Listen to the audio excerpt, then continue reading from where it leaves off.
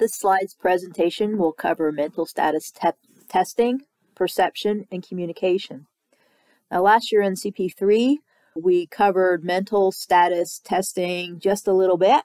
So the beginning of this slide's presentation is going to be a little bit of a review.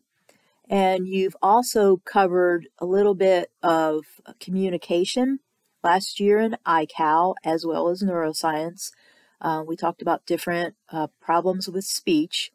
And so that'll be a little bit of a review for you as well. And then finally, apraxia was covered a little bit last year in iCal, so that's also going to be a review.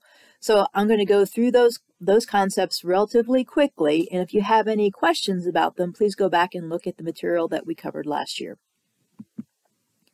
So starting out with mental status testing, like I said, last year we covered level of consciousness, so I'm just going to breeze right through that. Other things that we need to talk about are attention, cognition, and finally we'll get to communication and perception. Right now, a little review on levels of consciousness. If you remember, there are terms to describe levels of consciousness, and those are listed here. For the most part, you're either alert, lethargic, obtunded, stuporous, comatose, or delirious. All these words should be familiar to you except for delirious. So let's go ahead and cover that now. A delirious patient. Typically, this is going to be a person who is ventilated or has been on ventilation, is just arousing from a coma, possibly. Delirium has been associated in the acute care setting with acute respiratory distress, and it's going to represent a change in the patient's cognition and perception of the environment.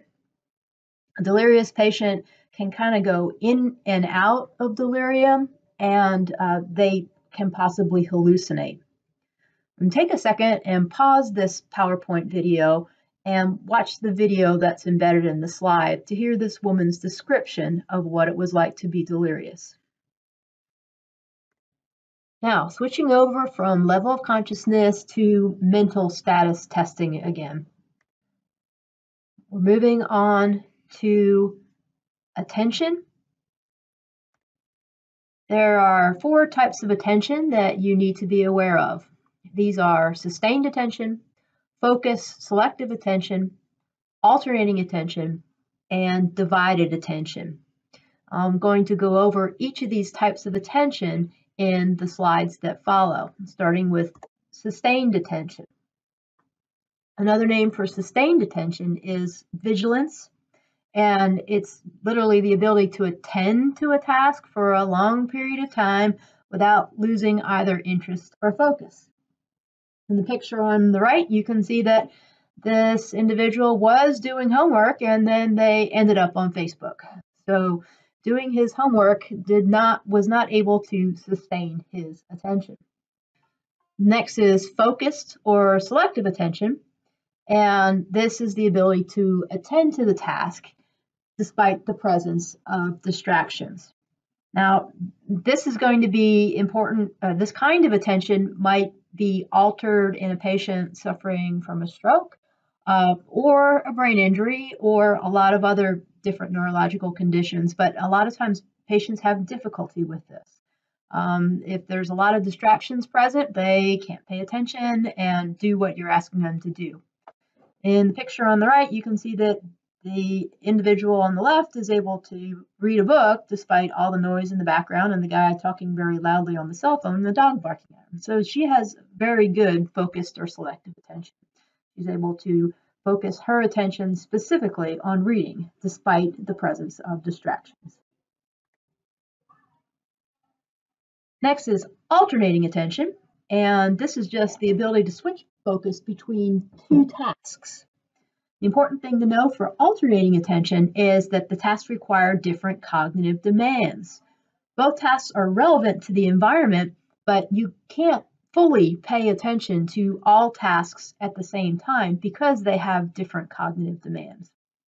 In the picture, you can see that there's an individual driving and she's texting on her cell phone and drinking a cup of coffee all at the same time.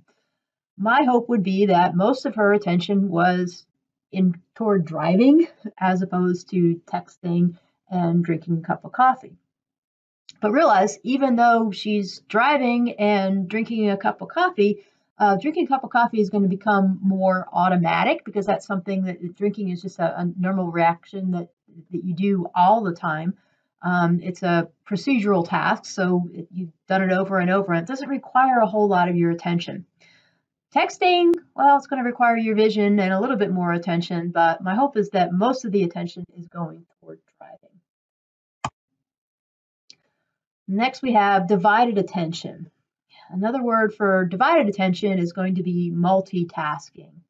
And this is going to be the ability to focus on two tasks simultaneously. An example of that would be, doing your homework at the same time that you're watching television. Your ability to divide your attention equally between two tasks is going to be dependent on the person. Some people have an ability to multitask better than others. But anytime you're multitasking overall, you're not using all of your brain toward any one particular task. If your brain is divided, your ability to multitask is going to be limited. As far as testing attention, if the person seems to be paying attention to you okay, and you just want to see if they're having a problem, then there's some general tests you can do, and that's to spell the word world backward. You can ask the person to count backward from 100 by sevens, or they can try and say the months of the year backward. If they're having difficulty with the general test, and you want to specifically look at sustained attention, you can do what's known as the A test.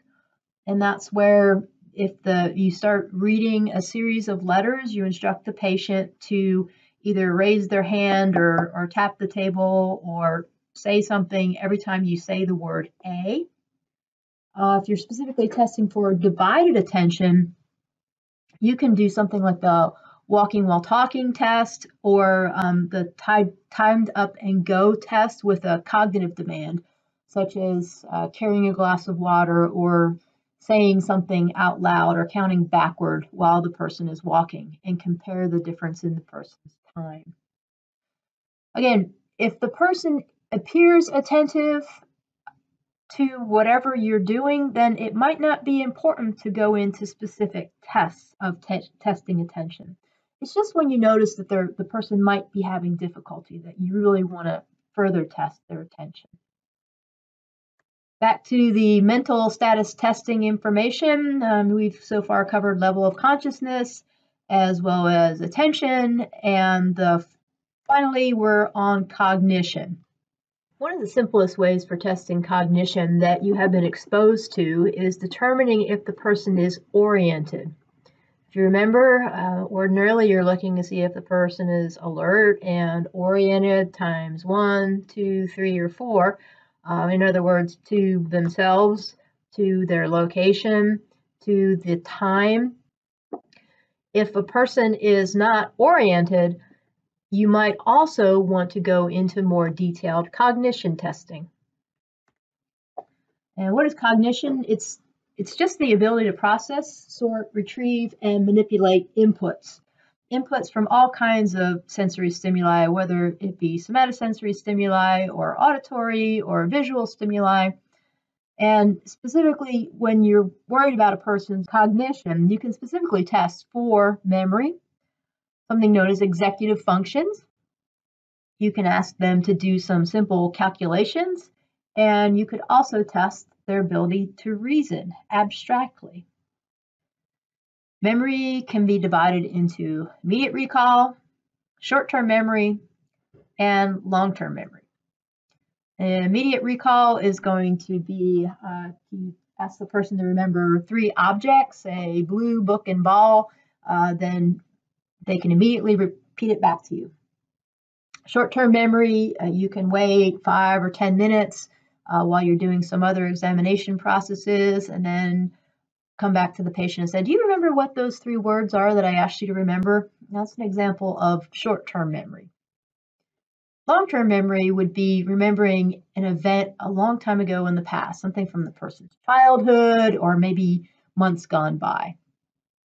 And then long-term memory is further divided into declarative memory and procedural memory. You should know that declarative memory involves the hippocampus very specifically. There are other parts of the brain involved, but in the absence of a hippocampus, that person will have very little declarative memory. And procedural memory involves mostly the basal ganglia and the cerebellum. This is important because procedurally, if you're trying to teach a procedural task to a person with a cerebellar injury, it's going to require a whole lot of repetition. It is possible, but it's going to require a whole lot of repetition under a variety of different conditions. And if you're expecting a person who had a stroke or some sort of brain injury that affected their hippocampus, you should be aware that their memory is going to be very limited. Now, moving on from memory to the next heading under cognition, this is known as executive functioning. Executive function has essentially 4 components. Those are volition, planning, propulsive action, and effective performance. Difficult to describe, but patients that exhibit problems with executive function have difficulty planning, sequencing, keeping on task. Okay, task is, and they're also going to have difficulty monitoring themselves and correcting their behavior. They may realize that things aren't going exactly as they want it to, but they don't have the ability to self-monitor. To get a better feel for exactly what executive function is, pause this PowerPoint and watch the video under the picture. So far, we've covered these 3. Now let's move on to perception. Now, there are just 3 different categories of perceptual deficits that we're going to talk about. And these include neglect, that often goes along with something known as anosognosia, followed by apraxia, and then agnosia.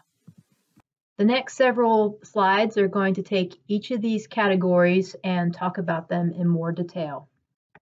Neglect is essentially the inability to process stimuli from one side of the body. Now, this stimuli may be visual, it can be sensory, or you just might not be aware of the whole one side of the world. Presentation of patients with neglect is pretty bizarre when you first notice it, but these people really have difficulty with severe neglect, even bringing their eyes to midline. Another kind of body image problem that you may see is known as anosognosia, and anosognosia can often go along with neglect and its inability to recognize the severity of the deficits. The picture here shows an example that comes directly from the video, and this is an examination of a patient with severe neglect. The video does a good job, I think, of talking about neglect and kind of demonstrating things that you might see in a patient. However, it uses something known as the NIH stroke scale and just a portion of the NIH stroke scale grading. Don't worry about the NIH stroke scale for the purpose of this presentation, but what I want you to do is pause the PowerPoint and just watch the video and get a feel for the kinds of neglect that you might see. On to the next kind of perceptual deficits, known as apraxia. Apraxia, it isn't as obvious a deficit when you first start working with a person, but the more times you see it in patients, the more easy it is to recognize.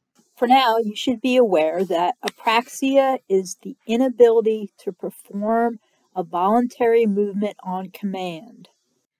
The video under the picture just shows a demonstration of a patient with apraxia who's trying to use a sliding board. Take a minute and pause the video and watch the short video clip with a patient trying to transfer using a sliding board that has apraxia. On to the last perceptual deficit that we'll talk about, and this is known as agnosia. Agnosia is the inability to recognize objects with one or more of your senses, even though you can recognize the object with other of your senses.